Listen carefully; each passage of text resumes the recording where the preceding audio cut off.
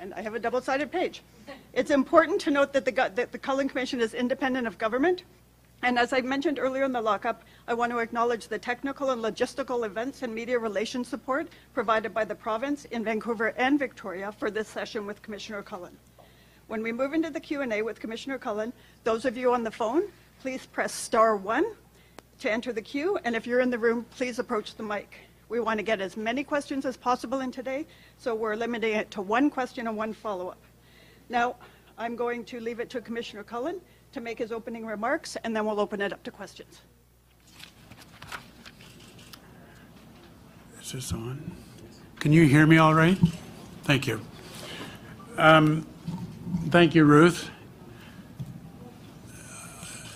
Since being announced in May of 2019, the Commission team has held 5 community meetings around the province, undertaken thousands of hours of investigation, research, and interviews, held 143 hearing sessions over 138 hearing days, heard testimony from 199 witnesses, with an additional 23 witnesses providing evidence via sworn affidavit, and received 1,063 exhibits. In December of 2020, I released my interim report. As with most public inquiries, the Commission was established in the wake of significant public concern about its subject matter, in this case, the nature and extent of money laundering in British Columbia. The issue was initially brought to the forefront by a watchful press, which was aided in its efforts by individuals whose occupations confronted them with evidence of widespread money laundering in certain sectors of the economy. For the past 3 years, I've served as the commissioner for this public inquiry that was mandated to look into this challenging problem of money laundering in British Columbia. Our mandate included a sector-by-sector analysis of the growth, evolution, and methods of money laundering, the acts or omissions of those responsible to regulate those sectors that contributed to money laundering, the effectiveness of the anti-money laundering efforts of the regulators, and the barriers that have inhibited effective law enforcement. My final report is now being released to the public. I hope that today will mark a turning point for the way that governments deal with money laundering in this province. Money laundering is fundamentally destabilizing to the society and the economy that we all want for the province. It allows criminals and bad actors to exploit the very things that we value: stability, sound financial and professional institutions, and personal privacy. Sophisticated money launderers have used British Columbia as a clearinghouse or a terminus for laundering an astounding amount of dirty money. Even though we cannot accurately put a dollar figure on the volume of money laundering that takes place, I conclude in my report that it is a vast amount. While much of this activity has occurred covertly in the shadows, some has happened in plain sight. In the lead up to this commission, concern was raised in the public discourse about the lack of response to what happened, to what appeared on its face to be highly suspicious funds being used and laundered in this province. Those suspicions were correct, and it was right to be alarmed by this activity and the lack of meaningful response to it. For too long, money laundering has been kept on the sidelines for police, for law enforcement, for regulators, and for governments. Money laundering activity has been and remains to be poorly understood, even by some of the public bodies that need to address it. And money laundering has rarely been given priority. Too often it has been largely ignored.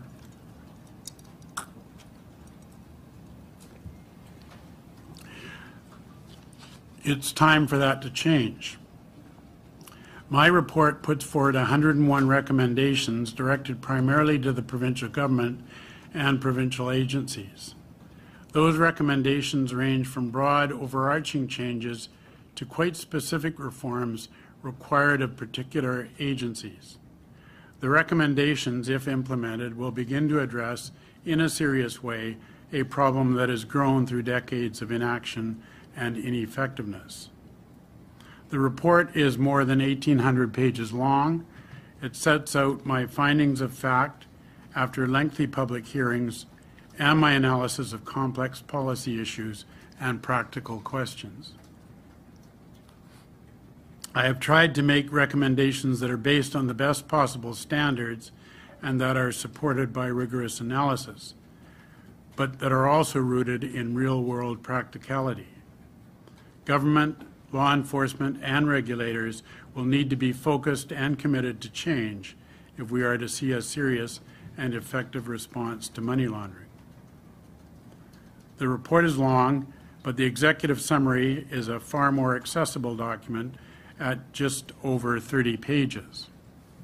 Following the executive summary, I have set out in one place all of the 101 recommendations which I make. I'm not going to stand here or sit here and spend hours reviewing all the recommendations and key findings. They've been made public. They speak for themselves, but I do want to highlight a few key items.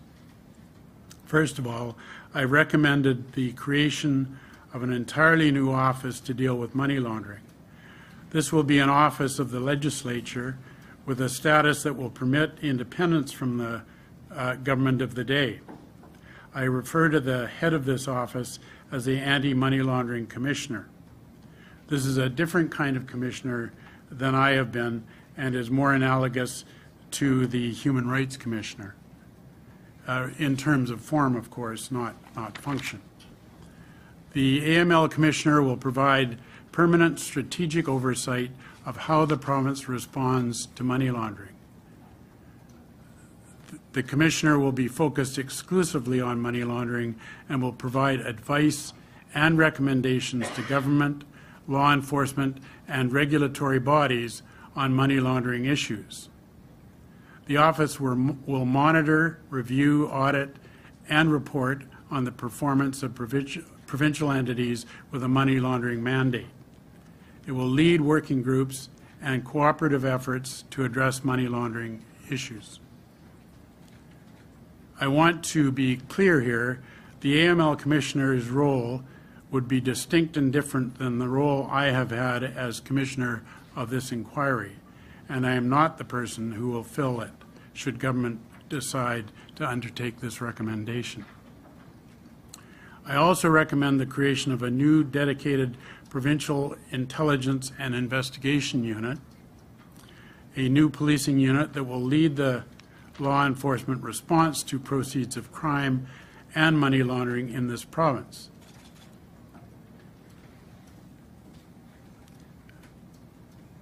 It will identify, investigate, and disrupt sophisticated money laundering, and it will train and support other investigators and police agencies in their investigations of money laundering and proceeds of crime cases. The kind of unit I recommend will be a high-end and specialized unit, one that has significant expertise and that is structured quite differently than traditional police units. It will be akin to, but not precisely the same as, the IPOC unit that formed part of the RCMP until 2012. The costs of this new unit should be offset by a renewed focus on targeting illicit assets for forfeiture. Assets seized by law enforcement bodies in this jurisdiction have been relatively anemic. We've seen a high of $19.6 million in 2010-2011 to a low of $2.9 million in 2018-2019. These amounts are simply not commensurate with the amounts which are laundered annually in British Columbia nor with the amount seized in comparable jurisdictions. New Zealand, for example, has a similar population and GDP to British Columbia, but has achieved much greater success at identifying and seizing or restraining illicit funds. In New Zealand's case, in a comparable, not precisely the same, but comparable period of time, they seized $358 million in Canadian funds, of which 56% was said to be money laundering. I have accordingly made a number of recommendations respecting criminal and civil asset forfeiture, including in the civil asset forfeiture realm that the province proceed with its plan, which predated the establishment of this commission, to implement an unexplained wealth order regime. In many specific areas, I have made recommendations for regulators, public bodies, and government. In these brief remarks, I have identified only a few of the recommendations which I have made to abate the money laundering problem in British Columbia, and I've already noted that my report includes 101 recommendations that are designed to address the manifold aspects of this area of criminal profiteering. I am hopeful that armed with the available tools, the provincial government can successfully take on those who would attempt to corrupt the institutions which British Columbians rely on to serve a coherent and fair social order. As I conclude what has proven to be a challenging but important task, I want to extend my thanks to the participants in the Commission of Inquiry, and particularly to my team, who have worked so hard to complete the lengthy hearings during a pandemic. I also want to thank the people of this province who have been concerned and supported our work. We've done our work in order to serve the public interest. The Commission was created by the provincial government, but it is entirely independent of the provincial government. We've gone about our work independently, and I'm happy to report that the province has consistently respected our independence. This report represents my thinking, not the provincial government's, nor the federal government's, nor anyone else's. It is my analysis and the analysis of my team of first-class lawyers and my recommendations for reform. My aim is to offer advice that is realistic, practical, and effective. There are reasons for optimism, because a new prioritization and support for anti-money laundering will mean that our province can make headway in combating this social ill. Thank you all for being here. We have half an hour for questions, and they will be moderated. I look forward to attempting to answer your questions and providing additional context and information regarding my report in answer to those questions. Thank you very much. To media in the room, if you have a question, please come and queue behind me at the microphone.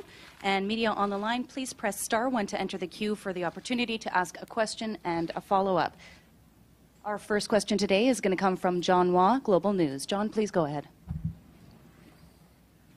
Hello, Commissioner. The word unwittingly was once used to describe how casinos were turned into laundromats for dirty money. After this extensive process, how unwitting do you think it was on behalf of government, governing bodies, casinos, and law enforcement? Well, I think that's a very good question. I think the information was there to draw, different conclusions about what was transpiring within the casinos. But as I said in my report, I think there was a failure of will to deal with it. And I don't think that equates to deliberate or witting failure to deal with it, but I do think it it does represent a failure of will. In regards to regulators, there was some failures identified with GPEB, law enforcement, but particularly BCLC. And we heard evidence during the commission that there was almost this theme of a counter-narrative. And you seem to really hit that hard in your report. Was there a reason that it seems that BCLC bared most of the brunt when it came to overseeing governing bodies on the responsibility here? I'm sorry, I didn't quite understand the last part of your question. Yeah, so out of the three, GPEB, law enforcement, and BCLC, you spent the most time, especially in your executive summary, talking about how BCLC had a lot of information but really did not act on that information. And in evidence, we heard that there was also often, within their own newsletters and discourse that was made available, there was almost a counter-narrative of where that money was coming from and why or why not it was not suspicious. Yes. Yes. Well, I think that's an accurate characterization of the evidence.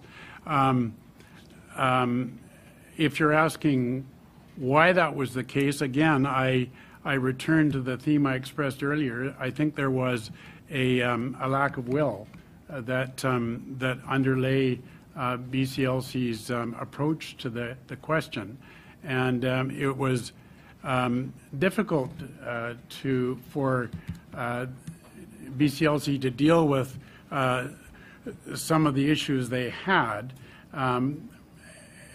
but there could have been more that was done at that time to deal with those issues, in my view. And for the purposes of sightlines, we've changed the microphone to the back of the room here. So we have Renee Filippone, CVC, is next. Thank you. Obviously, this report takes a look back at money laundering for a significant period of time. When we talk about money laundering right now, what do we know about who is doing this, domestic, international? Are we still looking at money from China? And what are the primary ways this is being done? Is it still casinos? Is it more primarily real estate? When we're trying to understand, if someone needs to be tackling this, where should they be looking? Yeah. Well, I think that is the reason why I've recommended the AML commissioner, because that person will occupy the position of someone who keeps a careful eye on what's going on in the world of money laundering in the province, and be in a position to identify different areas that come up. Peter German, in his report, referred to money laundering as being akin to whack-a-mole, and I think that's an apt description. It pops up where you least expect it, and it's always important to be looking at different organizations, different ways of doing it. Trade-based money laundering is a good example. That appears to be a very fruitful source of money laundering for some criminal organizations. Yeah, one of the things that Commissioner Cullen discusses in the report is the extent to which criminal organizations and professional money launderers are opportunistic and adaptable. And they look for opportunities, they look for weaknesses, and attempt to exploit them. We saw that in the context of casinos in this province. And it's going to be important for the AML Commissioner and enforcement agencies and governments to be alive to the shifting and opportunistic nature of money laundering if they're going to have success in combating it. The report obviously takes a look at the role FinTrack does or doesn't play in helping these sorts of investigations. How ineffective, in your mind, has FinTrack been in the ability, in giving the ability for provincial authorities to tackle this? Well, one of the reasons that that we've recommended a provincial intelligence gathering and an investigative unit is due to the fact that FinTrack doesn't appear to be effective in getting information back to the province's law enforcement units. The FinTrack gets something in the order of magnitude of 30 million reports a year, but gives out something in the order of magnitude of 2,500 reports back to law enforcement, about 350 of which come to British Columbia. So what we're suggesting is that there is a need for much more mobile and malleable enforcement process where intelligence can work with enforcement. So that's why we've recommended that. Our next question from the room comes from Jeremy Nuttall, The Star. Thank you. Hi, you were fairly, you put a lot of blame, I guess, on two federal agencies, that being RCMP and FinTrack. I'm curious if you can tell me if that lack of will, which you spoke of, also applied to these federal agencies? I'm really constrained in what I can say about federal agencies in my report. And I've tried to ensure that I don't trench on federal jurisdiction, because I am a provincially appointed commissioner. But I have looked at the federal response to money laundering in British Columbia in order to identify some of the gaps in order to make recommendations as to what I think are necessary to fill those gaps. So I don't want to get too much into parsing the responses of federal agencies. I think I have to be very cautious about that. Did you characterize how cooperative they were in this inquiry? Oh, they were very cooperative. Next question, Kim Boland, Vancouver Sun. Hi, thanks. I have a couple of questions. One is quite specific. You talk about this new investigative and intelligence unit under CFSEU.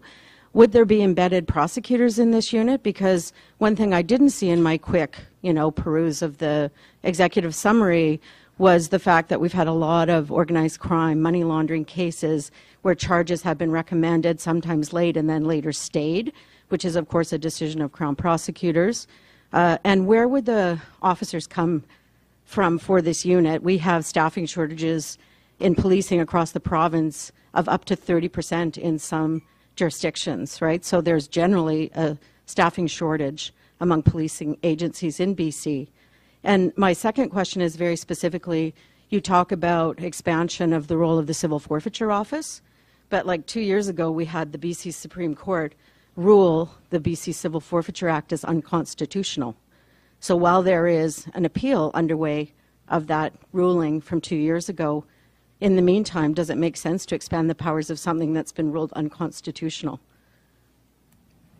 Well, with respect to the civil forfeiture question, I'm not in a position to speak in detail about the ruling, although I do have some familiarity with it. It does not address the regime as a whole, but only a specific aspect of it. And the recommendations that Commissioner Cullen is making about an expanded operational capacity and a broader reaching focus will continue to apply regardless of the outcome of that proceeding once it ultimately runs its course. There is Commissioner Cullen identifies a real opportunity for an expanded focus on the part of the Civil Forfeiture Office, which should have a couple of benefits. One is meaningfully impacting on organized crime and disrupting them in a way that hits where it really hurts, their finances. And the other is that there will be a trickle-down financial benefit to the province, the contribution to provincial revenue from assets that are forfeit through that expanded focus. You asked some questions about the nature of the Intelligence and Investigation Unit, and you're right, it didn't all make its way into the executive summary. But one of the reasons the Commissioner recommends the structure that he does is so that the province has control over hiring, staffing, and the ability to ensure the funding is dedicated to that unit and those positions are filled. And I think there's a hope that there will be a focus on hiring individuals with expertise and a true interest in having an enduring commitment to combating this type of crime, and that those individuals will be used to staff and support this unit as it gets underway and goes about doing its work. Yeah. And insofar as the prosecutors are concerned, I think what we're recommending is that there be a team of prosecutors that are available to give ongoing advice to the police as they work through their investigations, and be in a position to conduct charge approval when the report is finished. Okay, thanks. Our next question comes from Frank Chi, Omni. Commissioner, I noticed that in the report you mentioned about China, especially in the casino transaction, but there is no recommendation on international cooperation in curbing money laundering, especially with law enforcement in China. I guess it's maybe political, legal, policing system difference, especially concerning the code relation between the two countries now. So could you elaborate more on why there is no recommendation on international cooperation about money laundering? Because if that's a big factor. Yes, I think you raise a very good point. Basically, the answer is simply that that's a matter that falls within the purview of the federal government, and it falls outside of my jurisdiction to be able to make recommendations to the federal government about what they should or shouldn't do vis-a-vis liaising or engaging in a joint enterprise with another government. The Commissioner does, throughout the report, though, speak to the importance of coordination and cooperation as between governments. And a follow-up question about the housing affordability and money laundering issue.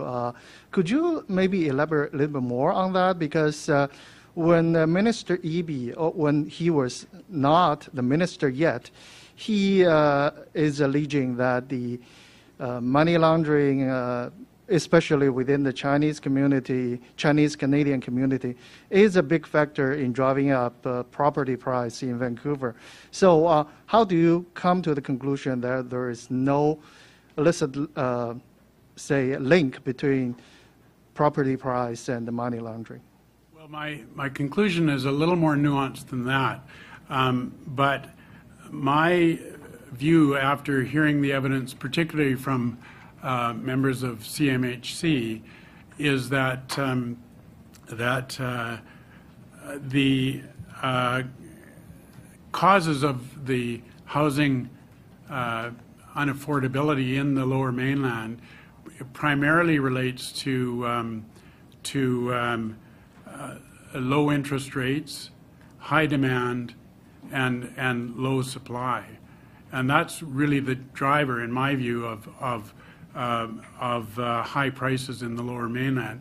I think if the provincial government were to implement the recommendations which I've made, they ought not to expect that the issue and the very problematic issue of housing unaffordability in the Lower Mainland will be solved by that. Our next question comes from Martin McMahon, City News 1130. Hi, Commissioner. Just a question. Your report touches on the BC Liberal government and some of the actions that it took when it learned about some of these money laundering issues. Based on what you've looked at throughout this whole process, given the information that those ministers had, did the government take reasonable steps at that time, given what those officials knew? I think the government took reasonable steps, but not sufficient steps. That may seem a bit contrary to put it that way, but they definitely did take steps. But the steps weren't up to the task of abating money laundering in casinos, which was the major problem at that time. And I think in the report, the word failures is used rather in relation to some of the decisions or the decisions that were not made. what was the biggest failure from the government of the day? Well, I want to just be clear. The report discusses the actions of certain individuals, and it's sometimes convenient to use the term government to apply to those actions. But in the report, the Commissioner's discussion is focused on the actions of individuals who held key positions at critical times. And one of the key failings that he identifies is the failure of certain individuals to ensure that suspicious funds that were being received weren't contributing to the provincial revenue stream. We have one more question in the room before we go to the phones. We hear from Sam Cooper, Global National. Thanks. Sort of following on that, Commissioner Cullen, you spent some time on the IPOC investigation and Barry Baxter's involvement in it, and we know from federal evidence that the unit said that certain casinos were using foreign nationals as willing pawns in significant money laundering. So that's a pretty high-level assertion. Now we have Mr. Baxter going public with some more guarded comments, Mr. Coleman reacting to him, and you have found, well, Mr. Coleman essentially rebuking him, I think, fair. So you said, Coleman's comments, quote, posed a real risk of misleading the public into believing there was no basis for concern about suspicious transactions in the province casinos at a time when Mr. Coleman had good reason to believe that there was cause to be worried. So my question is that not an indication of comments that could have the effect of impeding the will or the direction of the RCMP to look into money laundering in BC, indeed possibly Canada? Well, yes. I mean, I think that's why I identified those comments and made my findings in relation to them. Okay, we're going to go to the phone lines next. From Victoria, we'll hear from Rob Shaw, Check News. Rob, please go ahead. Hi, Commissioner. Could you re-summarize for us why you did not find any corruption on the part of officials involved in this, specifically the politicians? Yeah, Rob, thanks for the question. I can sort of point you to some of the Commissioner's findings in that regard.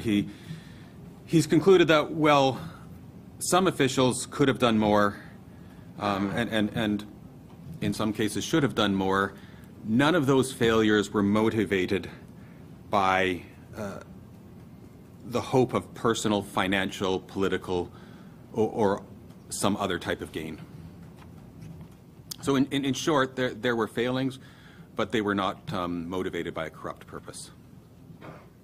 Rob, do you have a follow-up? Sure. Back to the Commissioner again.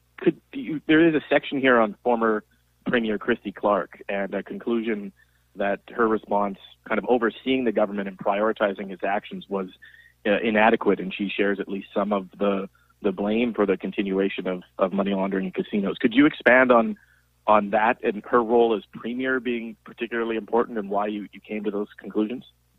I don't think I can expand on that. I think I have to let the report speak for itself. Our next question, also from Victoria, is from Dirk Meissner, Canadian Press. Dirk, please go ahead.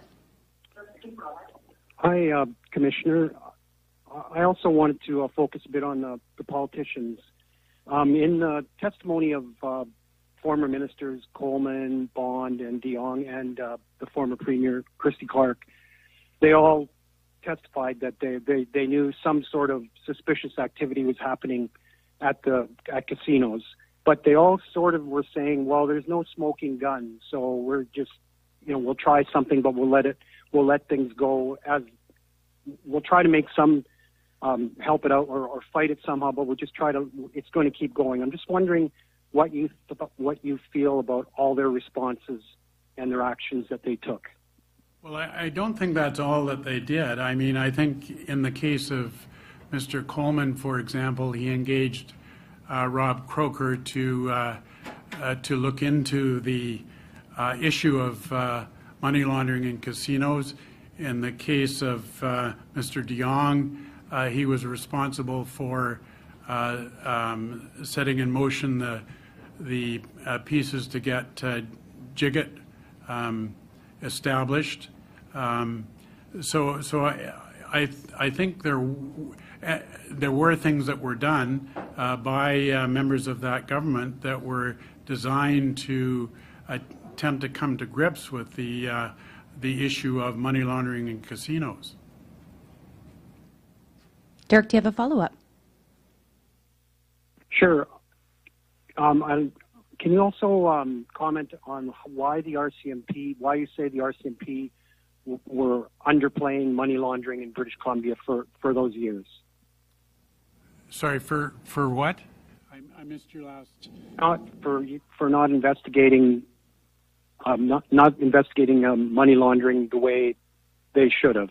I don't know that the Commissioner uses the word underplaying. I think he finds that there was a lack of priority and a lack of resources dedicated to the investigation of and ultimately fight against money laundering by law enforcement in this province for a significant period of time. All right. We'll come back to the room now. We hear from Jason Proctor, CBC. I wanted to ask, you mentioned a little while ago there was a failure of will, I think you called it. What, from your experience and from the evidence that you saw, what can you speak a bit more about that, what the origins of that failure of will are, so that, you know, the current governments can learn from that, I suppose? Well, I don't know that I can. I'm just describing the effect of inaction over a period of time in the face of significant concern about dirty money entering the casino industry. And I don't think I can tell you what the well springs of that are. I can tell you what I observed through the evidence. I mean, I guess it leads to sort of the question of there's money flowing in, there's, I guess, a certain joy in seeing money go into the coffers. I mean, is that part of what causes a failure of will, I suppose, in terms of how deeply do you want to look into something that's going to ultimately possibly cost you? And how does that fit into the story of money laundering generally? I think the Commissioner discusses a number of sort of origins of a lack of action that occurred in this province over a number of years. In some respects, it was a lack of understanding. In some respects, it was a lack of resourcing. In some respects, especially on the part of law enforcement, it was a failure, and other agencies, a failure to prioritize. You know, when you speak about the money flowing in and nothing being done about it, I assume you're speaking of the casino industry, and the Commissioner does identify that there were a number of hallmarks that obviously disclosed a substantial amount of those funds to be highly suspicious and in fact illicit in nature. Our next question comes from the phone lines. We hear from Bob Mackin, Breaker News. I don't want to interrupt Mr. Mackin, but I don't know if I can be heard. It's Brock Martland, Commission Counsel, and I was going to pick up on an aspect of Jason's question, if I might. Absolutely. Please go ahead, Brock. Thank you. So part of the question about failures in my mind, when one then turns to look to the future, and I think the report addresses this, is to say, and the Commissioner in his opening remarks a few moments ago referred to the concept of money laundering being, for a long time, not the focus and not the subject of public and regulatory and law enforcement attention. And one of the things to deal with that problem is one of the signal recommendations in the report is the creation of an anti-money laundering commissioner, and that office would be in a position to ensure, including with public reporting on a regular basis, that there isn't a similar failure of the will, that it's not a topic that is up on the agenda this year but slides down the agenda in 2 or 4 years from now, that there's a consistent and an exclusive focus on this topic. Thank you. Thank you. We now go to the phones to hear from Bob Mackin, Breaker News. Bob, please go ahead. Yes, good afternoon. A question for Brock Martland and Commissioner Cullen. The Commission wasn't able to hold the federal government accountable, but municipalities are creatures of the provincial government. Why weren't any current or former mayors, councillors, chiefs of staff, bureaucrats from Vancouver and Richmond called to testify? And on the same token, Paul King-Gin's lawyer was a participant, but he didn't call Paul King-Gin to testify. Didn't hear from any real estate developers. Premier Horgan himself, he's a former casino lobbyist. We didn't hear from him. That's a long list of people that weren't heard from. Can you explain your reasoning for not going to those people and calling to testify? I'll try, Bob, to take an answer, and I suspect you'll get an upgrade when the commissioner answers. I think from a commission council point of view, as we worked our way collectively to figure out what evidence to lead and where to focus, although it did take a long time to do all of this work and run these hearings and put forward the evidence, on the other hand, I don't think we pretended ever that we'd be perfectly comprehensive, and without taking a decade and costing much, much more, we couldn't be comprehensive. So I think the commissioner's approach to this was to focus on areas where there are identified risks and concerns, and then to make decisions about where to lead evidence. Where there was evidence pointing to particular periods of time with a higher risk or higher set of concerns, that was generally where we focused our attention, and we did make judgment calls, if you will, in terms of who would be brought in as witnesses and where the attention fell. I don't disagree that there are, you've named a few people, I'm not speaking about them specifically, but no doubt a list of others who people would have wanted to hear from. But the nature of the inquiry is that we're balancing trying to be informed and give the public the benefit of the commissioner's analysis and recommendations, but also to get the job done and not to let it go adrift and not to take 10 years. Yeah, I think that's a good point, Brock, that part of what we're attempting to do is bring the commission in more or less on time and more or less on budget, and not plunge down. I'm going to use the term rabbit holes. I don't mean these are simply rabbit holes, but plunge down areas that are going to get us caught up in much more activity than we want to. But one of the reasons that I've recommended the anti-money laundering commissioner is really to serve that purpose on an ongoing basis, so that person can look at the very things that you're talking about, Mr. Mackin, including municipal governments and other agencies that are at play in this area. Bob, do you have a follow-up? Yes, I do. You didn't really need 10 years. Your commission spent only 3 years. Maybe 4 years would have been more suitable, like the Charbonneau Commission in Quebec, that lasted 4 years. Unlike the Charbonneau Commission, it doesn't appear that you recommended any charges. And I also note that the province regulates securities, but the commission really didn't go down the road to look at money laundering and fraud in markets. And there's several British Columbians right now who are facing charges in the U.S. for fraud and money laundering. And BC has a long history of fraud and money laundering in stock markets. Why did you shy away from that big money area? It's fair to say the Commission shied away from anything. The Commission identified areas of most significant concern and opportunity for the province and led evidence on those, and the Commissioner has analyzed those and made recommendations. You refer to a lack of recommendation for the charges, and that is just simply not what a provincial commission is about. Provincial commissioner is not, it would be inappropriate for a provincial commissioner to make findings of civil or criminal liability. His job is to fulfill his mandate, which is to conduct an investigation and analysis of the evidence that is before him with a view to making recommendations to the province to address the problems identified or the issues identified in terms of reference. Now we'll come back to the room for our final two questions. First of the two is Graham Wood, Glacier Media. Graham, please go ahead. Hi. We heard about how lottery officials took big bonuses, and we're talking about how there's a failure of will.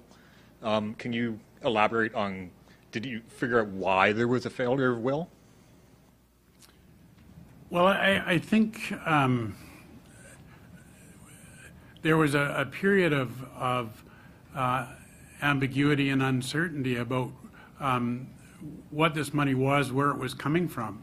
And until it crystallized into certainty in the summer of 2015, there was a lack of will to deal with it. I think that's the best answer I can give you there.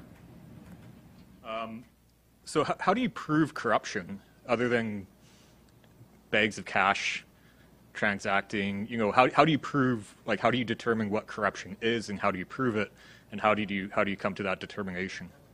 I think in the context of this inquiry, the Commissioner was looking to see, when looking for corruption, whether there was a failure to act or some action that was taken to facilitate money laundering in order to obtain a personal benefit, whether that be financial, political, or otherwise. And through a fairly thorough investigation, while he found failures, he did not find they were motivated by a corrupt purpose. So talking about how government coffers were, plumped up through this activity, was that not a political gain on the part of the politicians in terms of speaking in relation to the failure of will? The Commissioner has identified a failure of will that failed to prevent illicit cash from contributing to the province's revenue, but he does not find that any of the inactions or failures were motivated by a corrupt purpose on the part of any of the individuals he discusses. And our final question today comes from Amelia Macower, CBC Radio-Canada. Hi, thank you for taking my question. I was just wondering regarding the whole corruptions of politicians, especially Mr. Coleman and Mrs. Clark. With everything that Dave said, and you said that there was no indication of a personal gain, so this is why there was no indication of corruption. But how do you, in your report, in your investigation, how did you prove that there was no personal gain there? Like, what evidence did you have to prove that? The Commissioner was directed in his terms of reference to determine whether any action or inaction was motivated by corruption. As he indicated in his opening comments, the Commission conducted a thorough investigation, thousands of hours of investigation, interviews, examination of extensive documentation, almost 200 days of hearings almost 200 witnesses heard from, over 130 or 40 days of hearings. And throughout all of that, there was no evidence that the Commissioner identified that supported a finding of a corrupt purpose on the part of those officials you've identified. So is it solely based on hearsay, like testimony, or is there actual factual proof that they didn't have a hand in anything? It's always difficult to prove a negative, and the Commission is not about proving or disproving anything. It's an inquisitorial process where the job of the Commission, Council, and ultimately the Commissioner is to get at the truth. So there was a thorough inquiry done, and the findings of the Commissioner in that regard are set out in his report.